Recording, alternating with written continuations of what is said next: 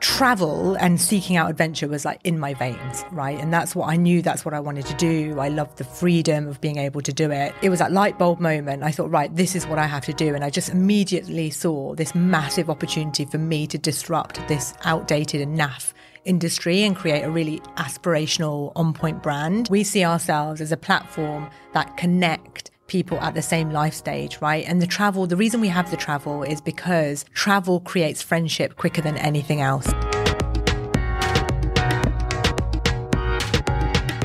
Today on the podcast, we have Radha Vyas, who's the CEO and co-founder of Flashpack. They started as a travel company, all about connecting people in their 30s and 40s for unique experiences. And they've since grown on to much more than that, which you're going to learn about during the episode. Radha's got a really interesting story because for a few years, she was trying really hard to come up with a new concept and build a business, but it wasn't working for her. Then she met a co-founder with an interesting story, which you're going to hear. And that then flourished. They were able to grow massively with Flashpack, but then COVID hit and everything came crumbling down. So off the back of COVID, she was then able to rebuild the company. It's now got investment from JamJar Investments to really go on further. So Radha's story is one of incredible resilience and fighting through even when things look very bleak. So I'm really excited to share this episode with you. So, Radha, you've had such an amazing journey and had many ups and downs. But when you're growing up, do you ever think one day I'll be a founder, one day I'll be doing this kind of thing? Or what were your ambitions? I don't think I knew what an entrepreneur was. When I was growing up, it wasn't a thing. I didn't know anybody who wanted to be an entrepreneur. I was surrounded by people who were talking about business quite a bit, and my parents were definitely very enterprising people. I think I wasn't very conventional. So while the rest of my friends and families were doing, university career path, although I did that, I was off traveling the world as well. While they were getting excited about law and medicine, I was living in France. I was studying at Madrid University. I lived in Chile. I was backpacking around South America. So travel and seeking out adventure was like in my veins, right? And that's what I knew, that's what I wanted to do. I loved the freedom of being able to do it. In tandem, my parents, like I said, were super enterprising. They always dreamed of setting up their own restaurants. They're amazing cooks. And they always had a side hustle, right? They had traditional jobs, but they always had a side hustle of a catering business. And my sisters and I were always recruited to help, make thousands of puris for like a wedding event or a charitable event. And we would go and help serve. And so they instilled that work ethic in us. I think the only indication I had that maybe there was some kind of business skills in me, a teacher very early on mentioned to my parents that I had leadership skills. I think maybe I was 12 or 13. I remember that feedback. So maybe that was the only indication that it was kind of in my veins. But other than that, I didn't know anybody in my family who'd done it. So I don't think I had a clear plan in my head. I wanted to be an entrepreneur. I definitely was dreaming up ideas. By the time I was at university, I was constantly thinking of business ideas, talking to my mum about business ideas. And she said to me, look, if you want to do it before you have kids, because you'll be more willing to take risk. And if you're more willing to take risk, you'll be more successful. And so I always had that in my mind. And when I left university, I was just trying lots of different things. I set up a blog.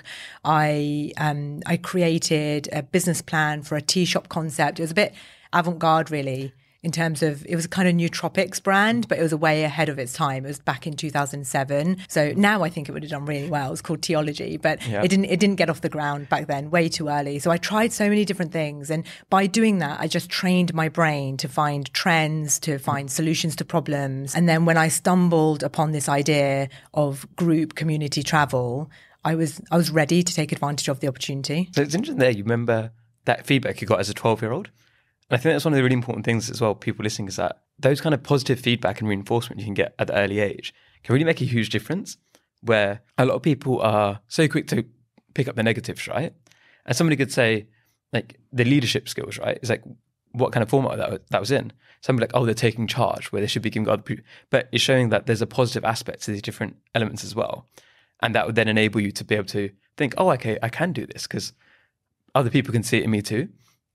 And you mentioned there about some of the different ideas. Did you ever get disheartened when you thought like, okay, this tea company with the nootropics isn't going to work out?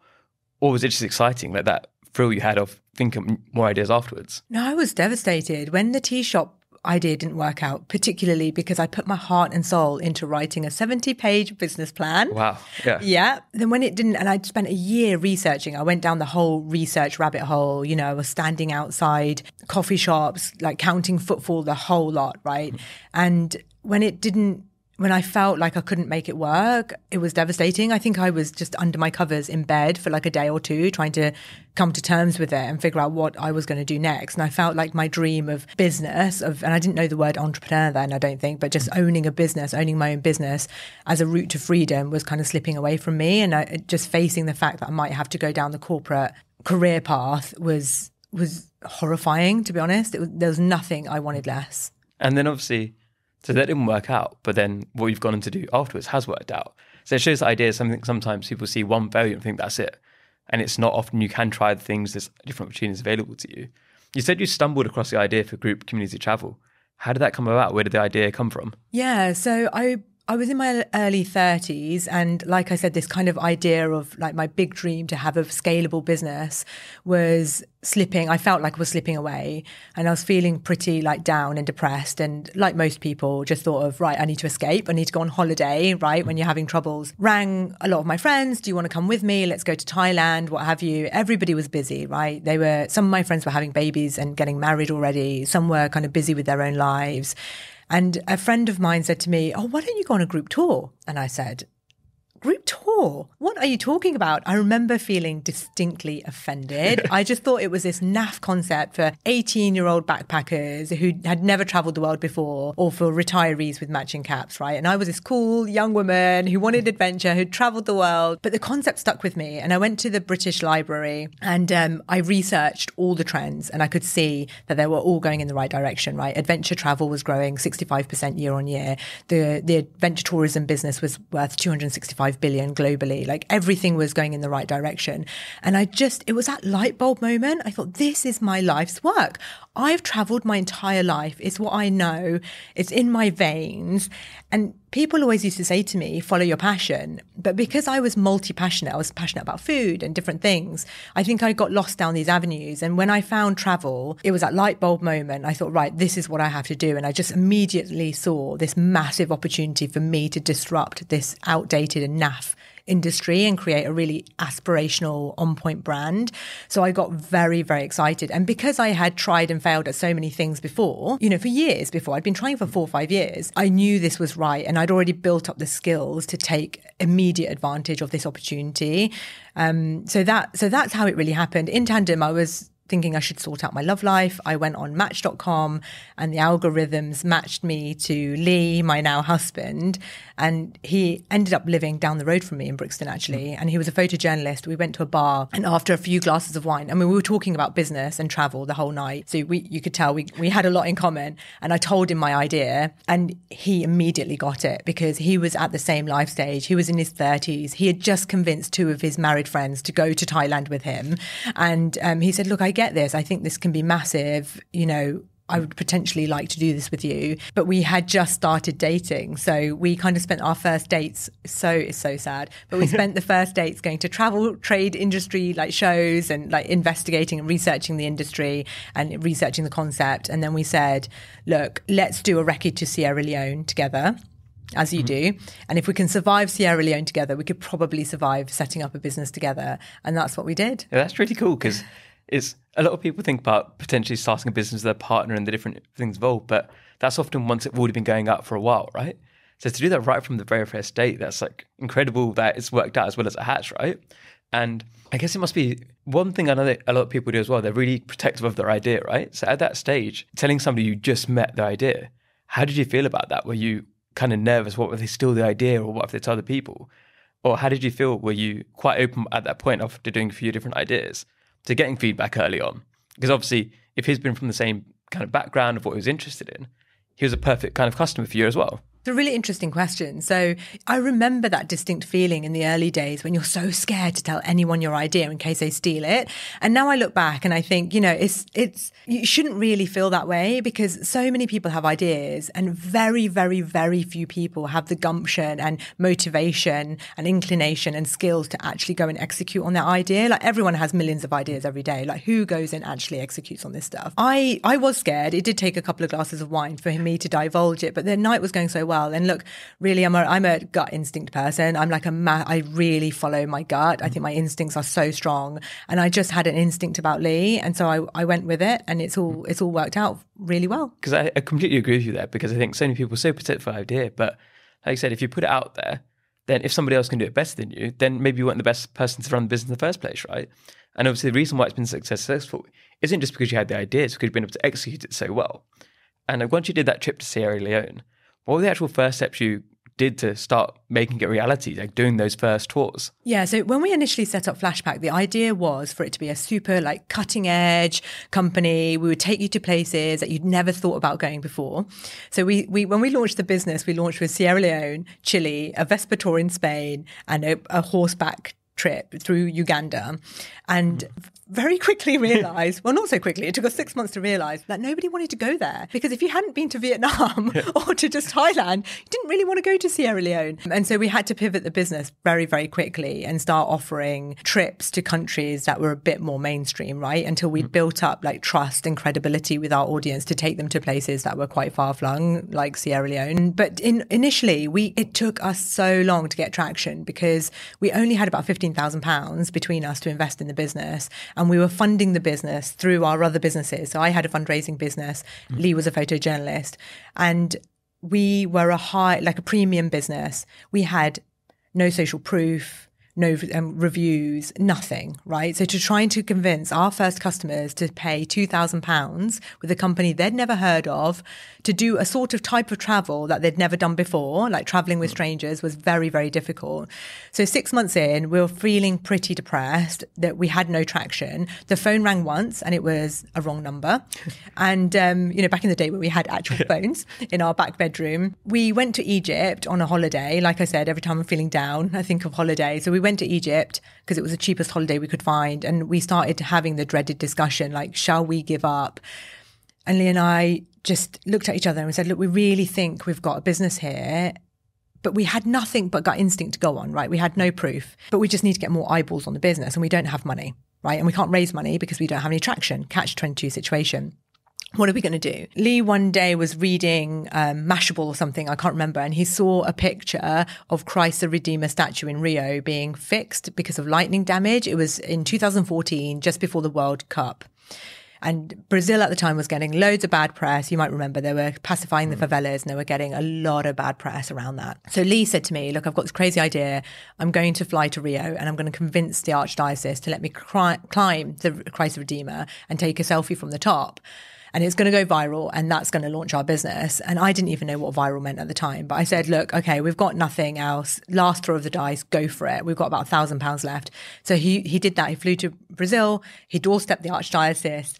2 days later, the Archdiocese turned up at the foot of the statue and said, you're crazy, but here are the keys. Go and do it. So he climbed Christ Redeemer, popped his head out the top, took this amazing selfie, and then we sat on it for like a month because we were so scared that if BBC found out about it, they'd send Gary Lineker there and nobody would care about Lee Thompson.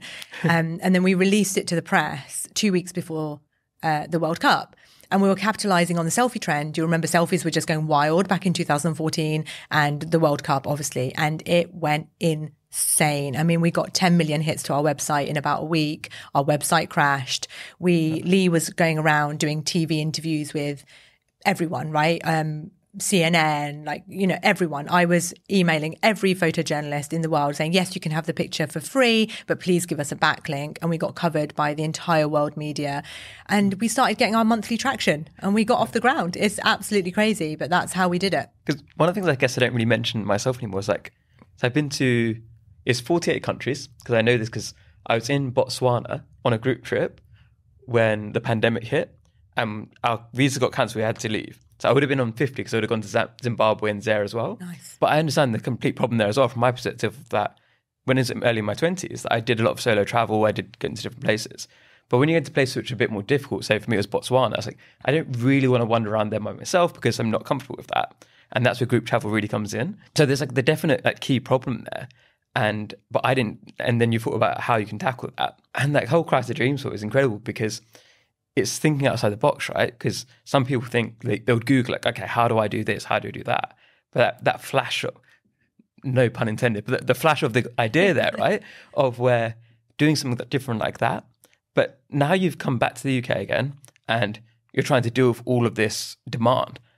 How did you do that? How did you cope? Because there's one thing to deal with when you haven't got any customers, and that's like a certain level of stress. But there's also a stress of like, how are we going to fulfill this? How did you cope with that operational side? It was really hard. So we continued bootstrapping the business.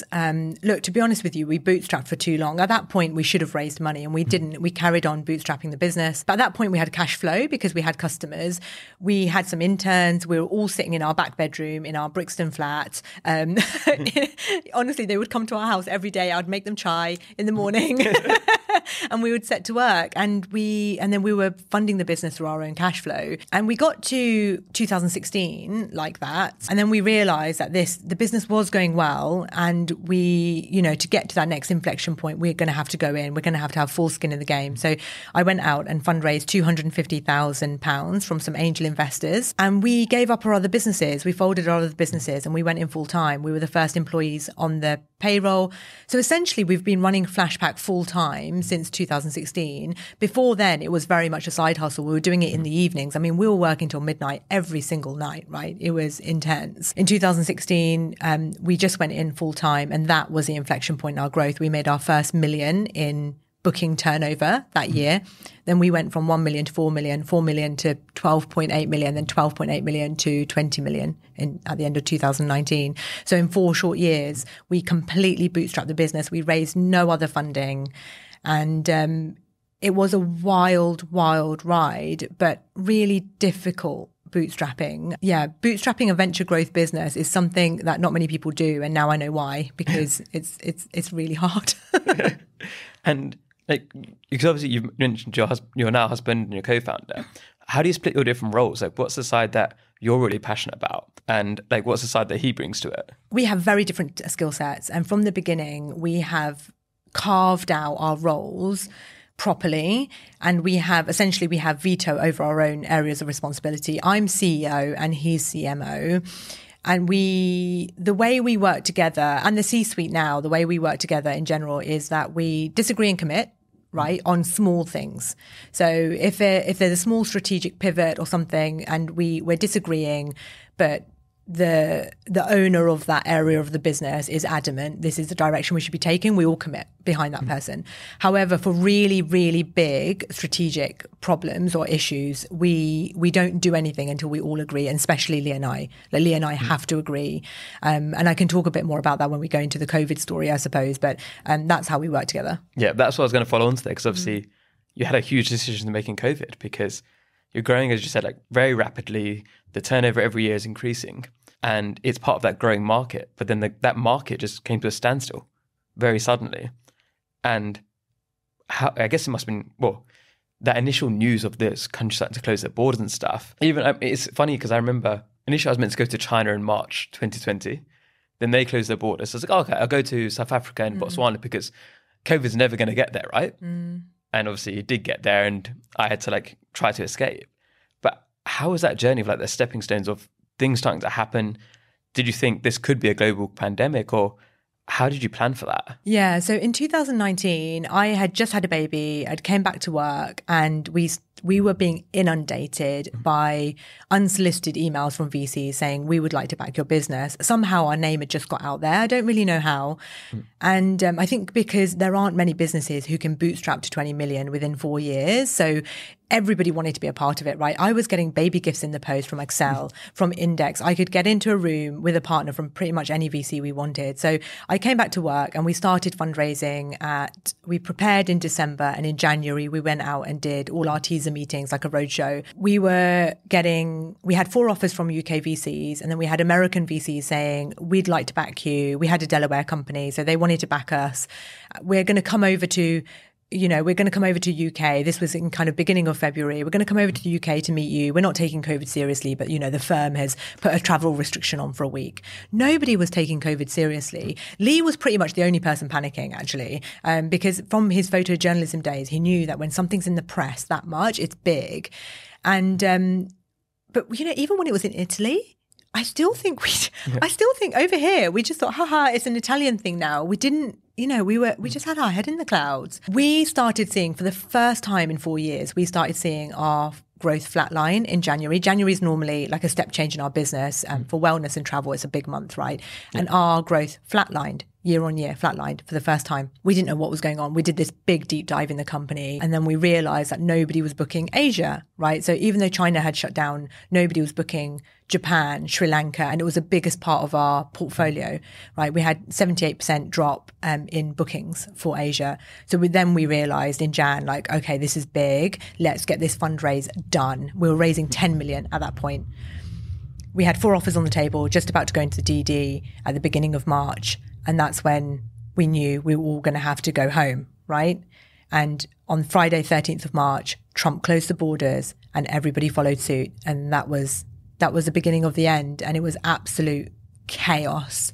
Phones were ringing off the hook. Customers needing repatriating. We had customers stuck in Morocco, stuck in Costa Rica, stuck in Sri Lanka. And we had thousands of customers asking us for refunds. I mean, it was absolute chaos. We didn't have any funders to turn to at that point. You can imagine all the funding fell through, right? Nobody wanted to be a part of travel at that point. It was one of the worst industries to be in. And we were just out there on our own for months trying to survive. We fell through all the schemes. I mean, there weren't many, right? I don't know if you remember. There was Future Fund, which was government match funding if your VC, bailed you out, but we didn't have any VCs. And there was the C-bills and we weren't profitable. So we had no one to turn to. So we carried on talking to a few VCs who kind of sensed the deal, right? I had to climb down from massive 55 million valuation we were getting at the time, climb down pretty significantly. In tandem, we ran a fireside, fire sale, just try and sell the company. But everyone in travel were managing their own losses. So nobody was in a position to buy the company.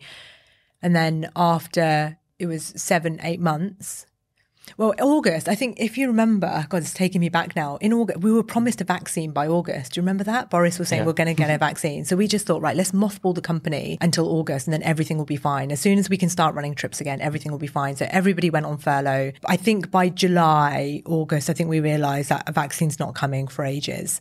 And that's when we started talking about, okay, we need to start thinking about the next step now. We need to think of our director's duties, and we are trading insolvently here. And we started talking about putting the business into administration, which we then did on Diwali Day, November 2020, which was really, really, really difficult. Yeah, because it's one of those things which people, especially when you consider how excited, the change in emotion here, right? How excited you are right at the very beginning about you knew this was your passion, and then having the other high of where you got featured all across the world and to see that revenue growing and growing, this kind of joy that would be coming out of that, to then have that crushing low of what do we do now, right? And obviously you've been able to pick yourself back up from there again. But talk us through that time, how did you deal with that level of pressure and stress? Was there anything that was an escape or some way to help you deal with it? If somebody listening right now maybe has to go through something similar in their business in the future, what advice would you give them? God, it was so brutal. It gives me PTSD going back there, to be honest. It was so crazy. I cried a lot, and I'm not ashamed to admit that. I did cry a lot. It really hit me hard, having to make 60 people redundant over Zoom. It was such a scary time, and there wasn't much escape. You remember, we were only allowed out for an hour a day. It was insane. We had to take our daughter out of nursery. We couldn't afford to keep her in nursery anymore. So we had a 1-year-old running around the flat while we're trying to do VC meetings every single day, trying to save the business. I drank a lot. Honestly, I drank a lot. I ate a lot. My mental health was in the bin. The only thing that kept me sane was we would go for that hour a day when we had time to walk, we would walk, and we would walk fast, right? We would just walk around Brockwell Park and we would just do laps, right? Just try and take the sun in, it was amazing summer that year. So we just try and take the sun in, get some dopamine. And we would just talk. We'd talk to our friends and family. It was brutal on them because they went on this journey with us. And your friends and family often do. And I think we don't realize that as entrepreneurs, that you're taking your closest, your nearest and dearest are kind of living this with you, but they have no control over it. So it's so hard on them. But I did use my friends and family, and I did talk a lot, and I cried a lot. And I just took every day as it came. The other thing I would say, my big piece of advice for any founders going through crisis is find impartial, and that's really important, impartial advisors that have no vested interest in your business. So I had quite a few advisors that were sensing a deal, that were sensing an opportunity, and I just didn't know who to trust, right? We were going through this massive crisis. I had a couple of people, a friend who I'm going to shout out, Neil Ambler, he's a founder of Banked. He's been a friend of mine for a really long time. He was incredible, and he was a source of support and amazing advice, and he had no other interest in me or my business than he was a friend, and he's an entrepreneur and knew what he was talking about, right? So that's absolutely crucial. But going back to that time, I think we were flying high, and I naively thought at that time that nothing would stop us. We were unstoppable. I think I remember having a conversation with Lee around that effect, like naively, just 2 months before COVID hit. And we only protected our upside. Like, we were on founder salaries, right? We hardly paid ourselves anything. I mean, I was paying my nanny on a credit card. It was ridiculous. I only ever thought about upside, exit, never protected our downside, never even put money into a pension properly. So when the business failed, we had nothing. Our entire net worth was in the business. I didn't even have a pension to show for it. So that would be my one piece of advice, is protect your downside. Don't be naive. Obviously, you've got to be an internal optimist to be an entrepreneur. Otherwise, you'd never do this because it's so crazy. But you've also got to realize that every single entrepreneur goes through massive ups and downs. I mean, all the greatest companies are on the brink of collapse at least 3 times. So I'm laughing to myself there, just I've stopped paying my pension at the moment. So I'll start doing that again. That's a good point. So obviously now, like, you're in a different position. You recently had the announcement with JamJar Investments, and everything looks like it's looking on the up again. How's that journey been of going from where you were to, like, now you are where you are today? Like, you almost had to have a fresh slate in some ways. And what changes did you make to now future-proof the business and to have the future more bright? So we put the business into administration, Diwali in November 2020. And that was hard, but we had thought about it for a long time. The hardest thing was that Lee decided that as CMO, he said, we have to be fully transparent about putting the business into administration, right, with our community. We have to own the narrative. And it took me, I have to admit, it took him weeks to convince me. I was so scared. I said, look, Lee, we are not a household brand. Like, we are a big brand amongst 30s and 40s solo travelers, right? But not everyone in the UK or US knows us. We can fly under the radar. No one's really going to notice. There's a lot of noise around COVID. Like, no one's going to realize, let's just go quietly. And he said, no, we've got to own this. We've always been a transparent company. We've got to own this. And I said, okay. And this is what I'm going back to, like, disagree and commit, but except for really big decisions, right? So he had to get me on side to be able to execute on that strategy. He did get me on side because I trust him. And even though I was so scared, we did it, and we put it out on all our socials, an email out to our entire database of customers, and it went public. It went in all the trade press. Flashpack has failed. And it was terrifying. But actually, what came out of the darkness was this incredible support from our community of customers who came out and said, we are devastated. You have impacted our lives positively. We'll never forget that. We hope you're back. We're incredibly sorry. And that source of support and energy, there were some negative comments as well, right? But that source of energy gave us a lot of hope. And so what did you then do? So what's the rebirth of Flashpack? Yeah. Thanks for reminding me. So basically we, in the administration process, the administrators said to us, you can bid on the assets. The assets are going up for sale. You can bid on the assets as founders. And we said, yes, we are going to do that immediately, because we had nothing left, right? We had no personal runway. We're on the brink of personal bankruptcy. Look, could we have even gone out there and got other jobs? The entire industry was decimated. Could I even work for anyone? Like, I hadn't worked for anyone for years. I mean, life outside of Flashpack felt very bleak. Like, it was our baby.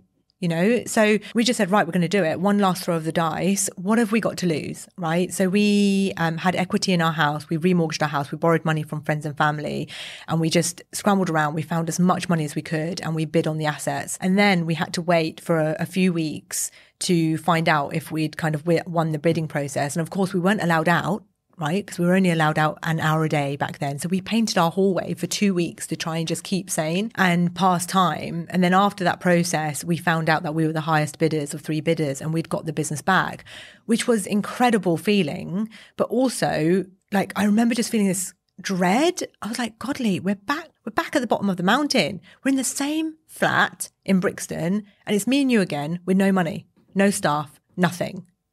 Right?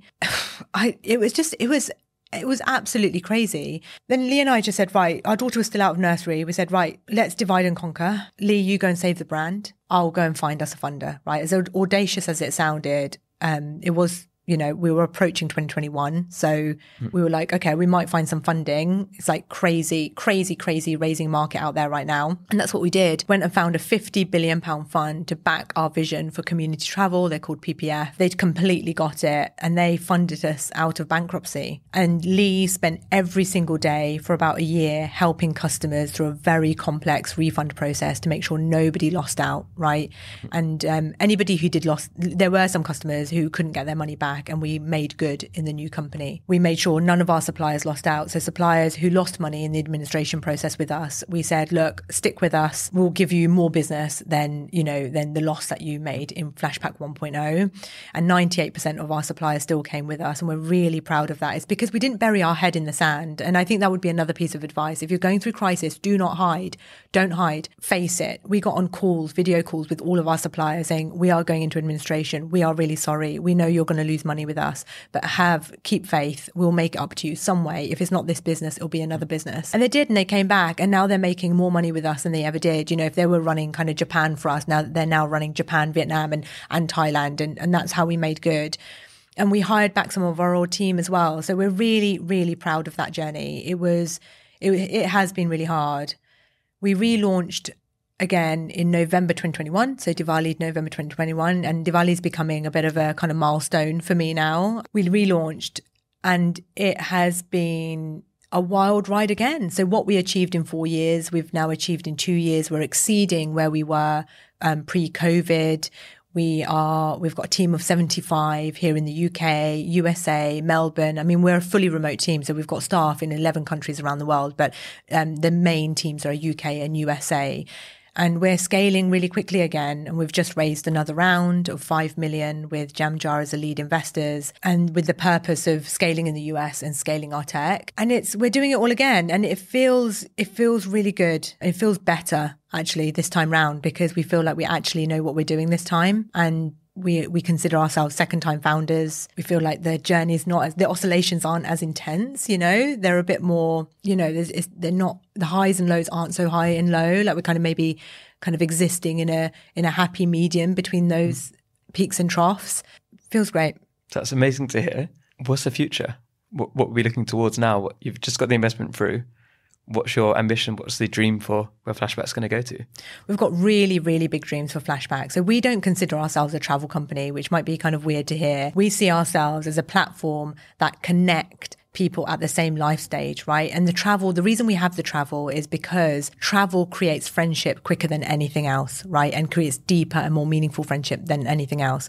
Like if we met today, I said, right, we could really get on, we're on the same wavelength. It would take us something like, there's studies out there, something like 200 hours to create friendship, right? If you think about that, that's probably over the course of a year, that's an intense investment of going out for dinners. And so friendship accelerates all of that really quickly, which is why we have the travel company. But we're actually a friendship company. What we really care about is reducing isolation, is creating friendship, creating connection, and solving one of the biggest societal issues we have of our time right now, which is loneliness.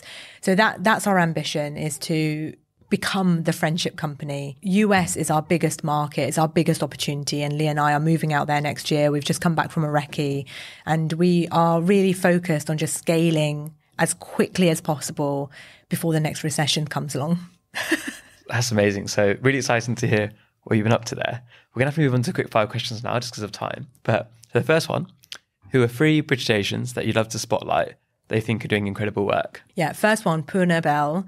She's an incredible author, entrepreneur, just a badass woman who inspires me every single day. I follow her content religiously on Instagram. Like, you have to follow her. She's amazing. She's got so much to give. My second entrepreneur, nobody will really know him because he's quite under the radar, but Rajiv Nair, he's the founder of Fixed Flow, recently exited. We actually shared an office together back in 2016 or something, 15. And he's an incredible entrepreneur. He has executed his business seamlessly to exit. He's incredible. And I've always looked at him for inspiration and as a source of kind of advice as well. And my third one is Rajiv Day, a co-founder of Learnably. I've been following him. He won't know this. So if you're listening to this, I've been following him since his internship days, like when he set up that business back in, I don't know, it was 2005 or something, right? He was like one of the first entrepreneurs that I really started following when I started my journey. He's an incredible entrepreneur and with a lot of heart and soul, and I really admire him. Perfect. So next question is, if people listening right now want to learn more about you, learn more about Flashpack, where should they go? Flashpack.com. You can find out all about the amazing trips we have got going on. You can attend our events. We've got a house party event in Hoxton on the 25th of November. You can attend or LA or New York. We've got lots of events going on that you can just come and attend and meet people at your life stage in your 30s and 40s and make friends. And if you want a bigger adventure, then you can go to flashpack.com. And if people listening right now could help you in any way or help Flashpack, what do you need help with? I'm so grateful for user feedback. So if you've been on a trip and you've got some feedback, get in touch. And if you haven't been on a trip and you have feedback about our user experience, our website, our app, anything, please do get in touch. Perfect. So really enjoyed this conversation and I could talk for a lot longer, but we've run out of time. Have you got any final words for the audience? My final words would be, well, to quote Seneca, right? Luck is when preparation meets opportunity. So just get out there. Don't wait for inspiration, your big idea to fall on your lap. Go out there, test lots of different things, train your mind to find trends, to find opportunities, to solve problems. And then when your big idea does come along, you'll be ready to take advantage of it.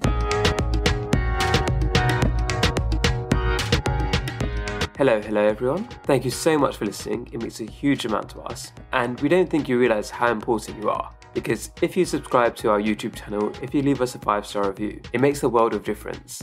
And if you believe in what we're trying to do here, to inspire, connect and guide the next generation of British Asians, if you do those things, you can help us achieve that mission. And you can help us make a bigger impact.